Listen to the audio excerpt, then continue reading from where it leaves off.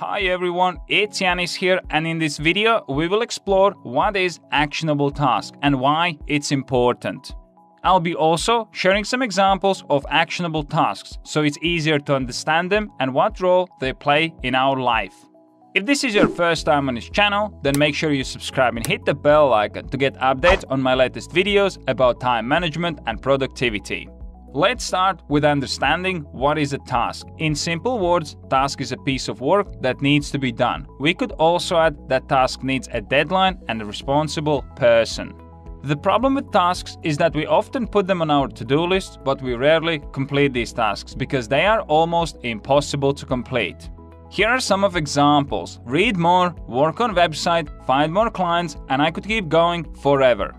So what we have to do is to turn your tasks into actionable tasks. Once you have actionable tasks, your productivity will instantly increase. To make your task actionable, you have to be clear on how the task will be completed and how much time it will take. Let's take a look at our previous tasks and turn them into actionables. Read more will become read chapter 2 from the 10x rule. Work on website will become describe exit pop-up feature and delegate it to the developer. And find more clients will become send 10 project proposals on Upwork.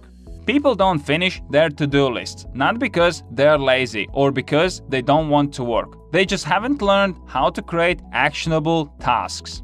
If you look at the newly created tasks, you'll have a clear understanding about what needs to be done, and because of that, you'll get them sorted.